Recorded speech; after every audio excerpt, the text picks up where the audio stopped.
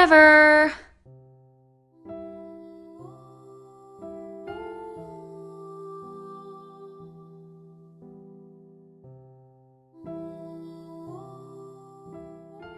If you wanted to be an artist at the end of the 19th century, Paris was the place to be. It was the capital of the European art world. It had the most prestigious art schools and plenty of collectors to support the arts. But it was also the hub for artists who wanted to challenge the status quo of the kind of art that the Academy produced. Groundbreaking artists like Edouard Manet, Claude Monet, and Paul Cézanne all exhibited their work there. Young artists, writers, composers, and playwrights all flocked to Paris to become part of the scene. In the 1890s, a number of students who had studied at the École des Beaux-Arts in Paris had come into contact with a teacher and symbolist painter Gustave Moreau. His student, André Matisse, said that Moreau disturbed our complacency. Matisse, along with his studio mate André Deraye, would emerge as the philosophical leaders of a group of artists who were interested in finding a more direct and authentic approach to painting. By employing an exuberant use of color and a primal use of material, they created highly innovative paintings. They used color in a symbolic or expressive way rather than a naturalistic one.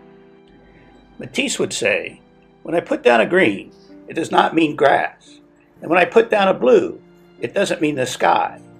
These artists wanted to set color free.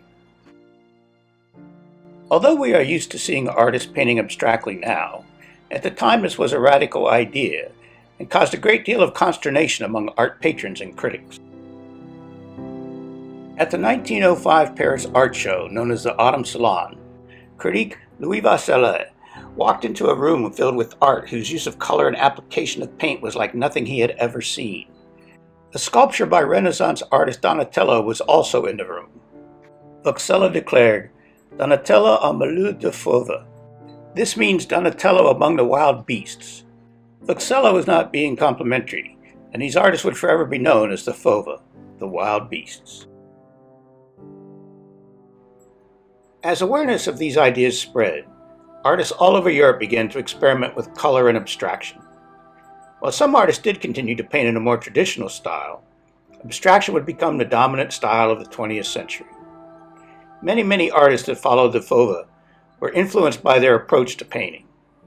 André Matisse would become known as one of the most important artists of all time.